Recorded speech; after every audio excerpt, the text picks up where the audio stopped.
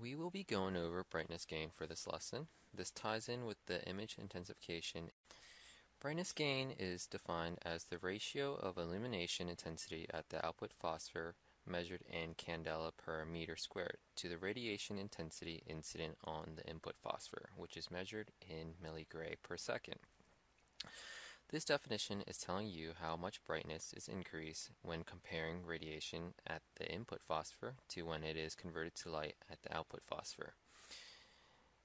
Radiation is measured in milligrays and light is measured in candelas. It will always be the light at the output phosphor over the radiation input.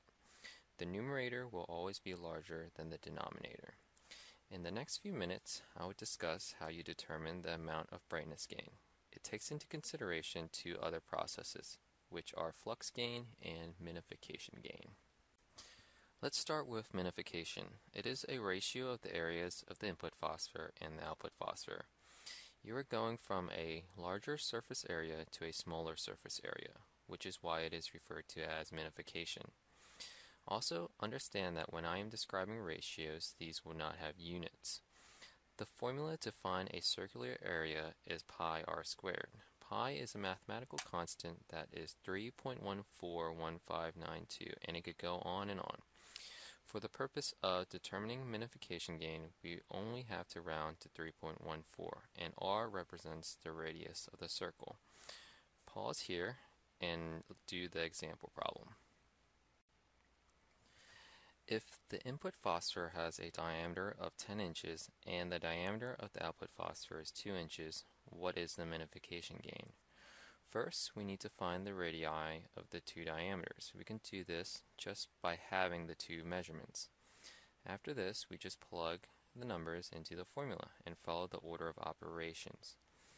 You should get 78.5 over 3.14. Your final answer will be 25.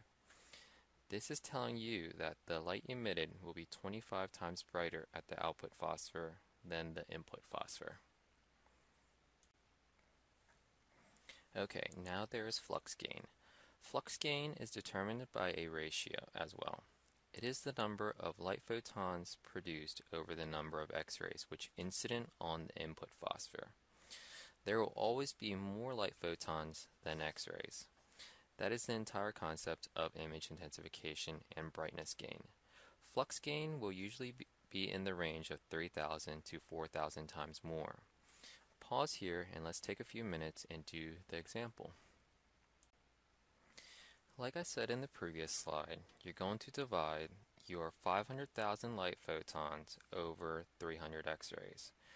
Your answer should be 1,666.67. This answer is telling us that there is 1,666 light photons for every single X-ray, which incident on the input phosphor. Now that we know how to find flux gain and minification gain, the rest is very easy.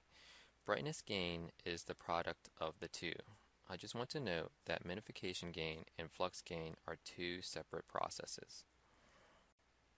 I'm going to end this lesson with an example problem that ties everything together.